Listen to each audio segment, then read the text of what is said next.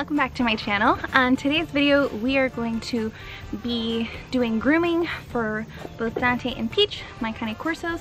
We're going to go over absolutely everything from nail trimming, brushing their coat, giving them a shower, and I'll just be talking to you guys about the things that I do for both of them. This video has been requested, so I'm very happy to be posting it. I have posted a grooming video before, but that was just with Dante, and now I have two. As you can see, I have this little girl here and this little, okay. Before we get started on this video, don't forget to subscribe to our channel. I would love to hit 10K by the end of this month.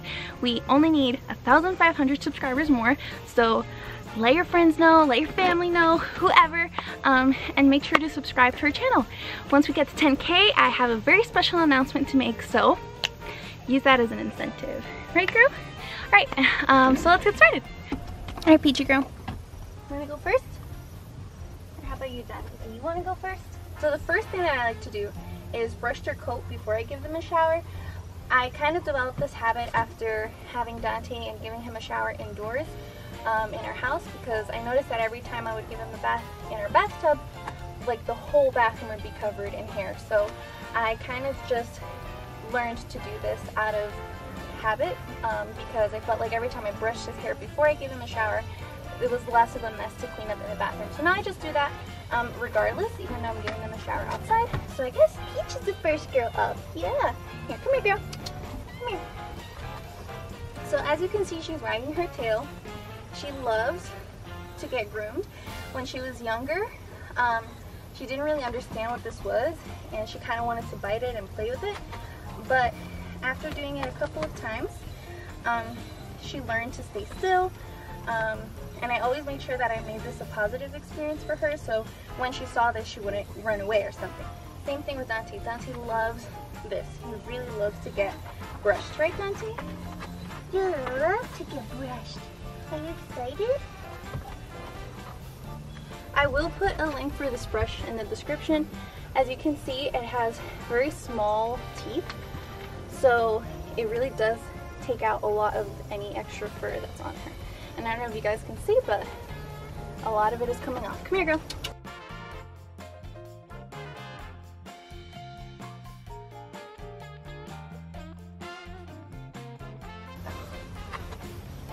Girl, she really likes it there.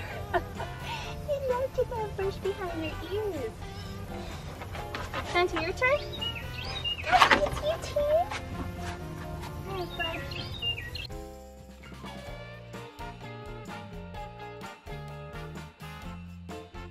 I'm so proud of you. Yes, good boy.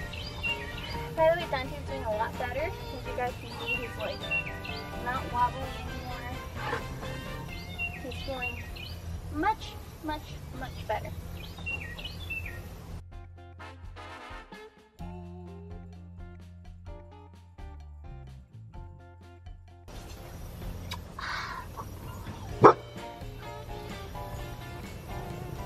What happened, girl?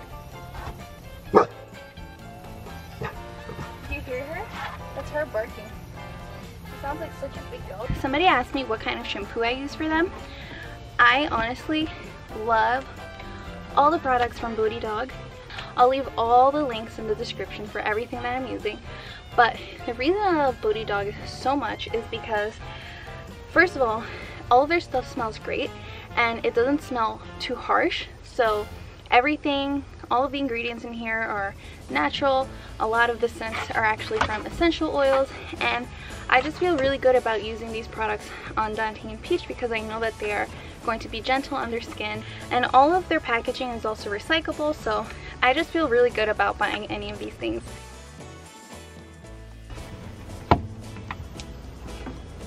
Aren't you ready? Is it a shower? Yes, you love showers.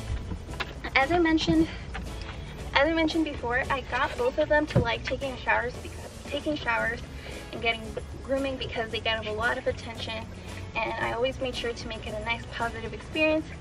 I think that also obedience training helps a lot because that makes me spend a lot more time with them when we do training, and I think that it makes our relationship grow and they have more respect and more trust.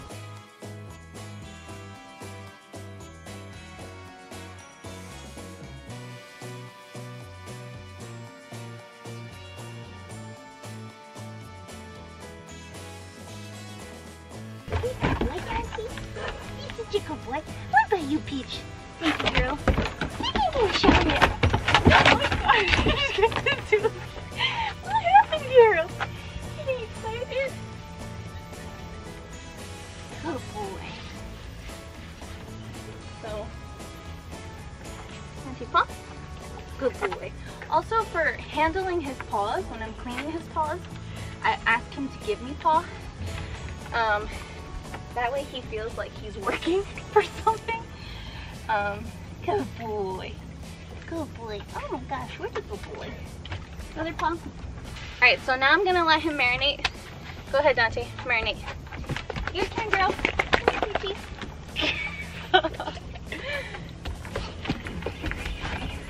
There you go. Good girl. Good girl. What a nice shower. Good girl.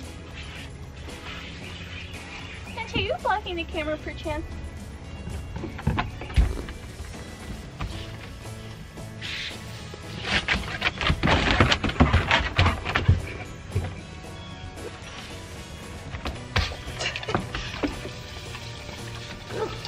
This is how you wash your face.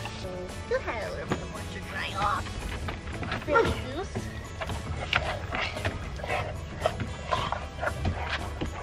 Alright, this one is done. Good girl. Good girl.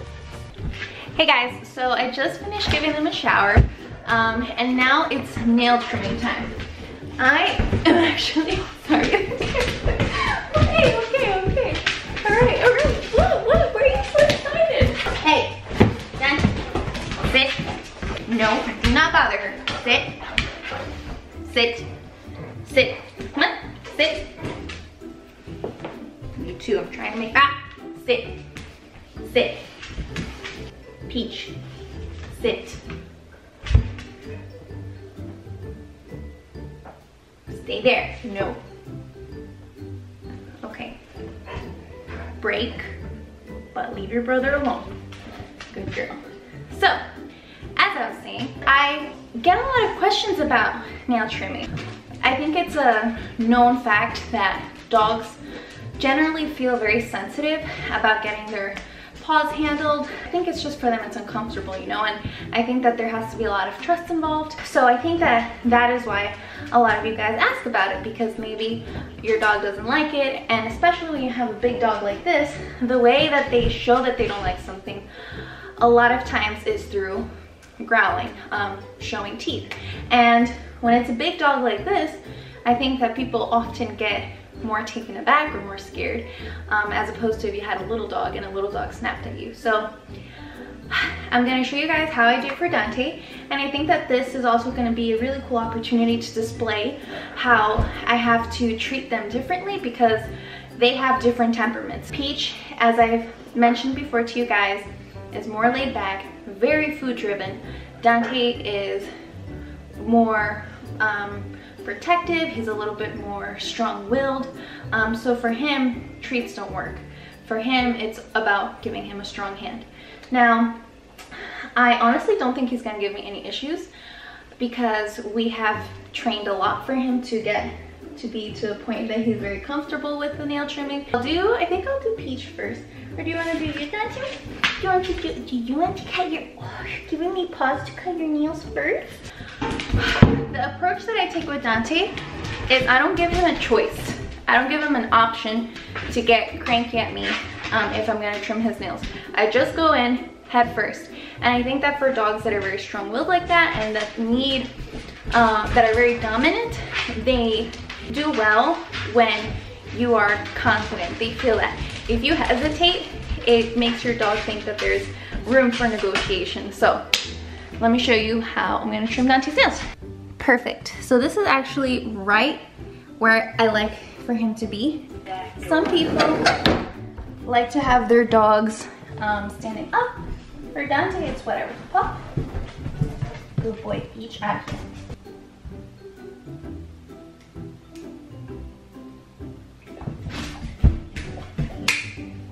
boy. Very good boy.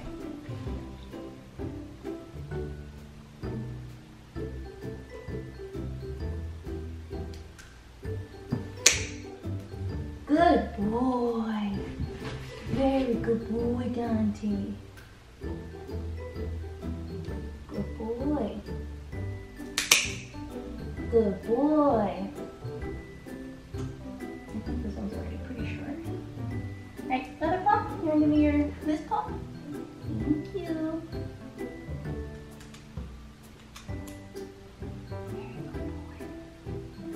So I'm extremely careful never to get his quick. Good boy. Because it took a long process for him to be this calm like this. Because he really hates getting his nails. Buddy, I need your last nail. Come here, paw. Lay down. Good boy. Oh my gosh. Oh my gosh, you're such a good boy. So I'm extremely cautious never to cut his quick because that is gonna set us back a ton. You did it! You did a good job! Good boy! You're such a good boy! Yes, you did it! You did it, Dante! You cut your nails! You did such a good job! I'm so proud of you! Yes! Initially with Dante, when he was younger, he had a lot of vet visits because of his epilepsy. So a lot of the times the vet would trim his nails for him because she would offer to do it, and it was no big deal. But what that did in the end is that it made him get used to not being handled by us. So when he started to get a lot better and I started to try to trim his nails again, he would like be totally against it. Like he would growl in his doggy terms, telling me to get away from him. What I did is I put him on the e-collar. If you guys want to know more about the e-collar, I made a video about that. But pretty much the e-collar serves as a way to correct your dog. And anytime I've noticed him growl a little bit or try to start running away, I would give him a correction with the e-collar. I would tell him the command off, which he understands as stop this behavior right now, this is unacceptable. I did that until he really didn't need the e-collar anymore, as you guys saw. After a couple of times of trimming his nails, he knows that it's nothing bad, that everything's gonna be okay. And I also make sure to be very careful and not cutting his quick and making it hurt, because if he does have a bad experience, that can set us back by a lot. Girl, wait. Good girl. Paw. Good girl. So as you guys can see, she wants to play. Down. All right, sniff it all you want. Oh, so cool, right? Yep, very cool. Okay, good girl. Peach, wait. So, this is the struggle she's giving me. All right, Peach, are we gonna have to do treats?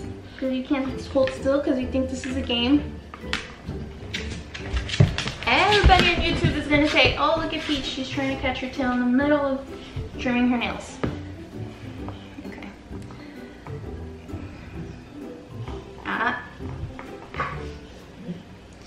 Sometimes she gets like this, and then she lets me do it.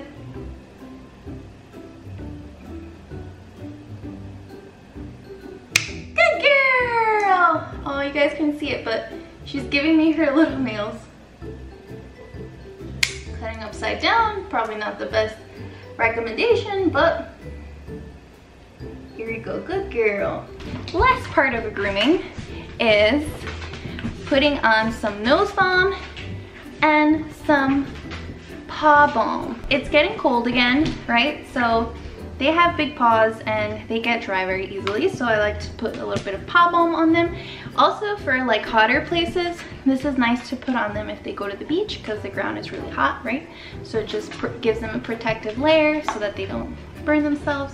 And then there's nose balm, which is pretty much serves the same purpose as the paw balm. Sit. Sit. Good girl. You know what this is, girl? Mm. They do lick it, but it's like pretty thick, so it does stay there. Oh my god, you're such a good boy. You're such a good boy. Oh my god, you're such a good boy. You're such a good boy. You get to put your nose on. Oh, good boy, you put your nose down. Look at it. Tastes like nose balm. Here you go. Have some left over. One for you. One for you. One for you. One for you. One for you. One for you. You're welcome. Now you guys are fresh. That concludes today's video. I hope you guys enjoyed it. I feel like it's the longest grooming video I've done today because I had to stop in between. But yeah, I hope you guys enjoyed it. Don't forget to check out the links in the description if you're interested in getting any of the things that I talked about. Let me know what you guys have done to make this whole process a little bit easier for yourselves. I know that some people might have different techniques with their dogs, so I'm interested in hearing what you guys do. Don't forget to subscribe to our channel so we can get to 10K by the end of the month. Tell your friends, tell your family, and yeah, I'm super excited. Have a lot of fun videos lined up for you guys, so we will see you soon. Bye!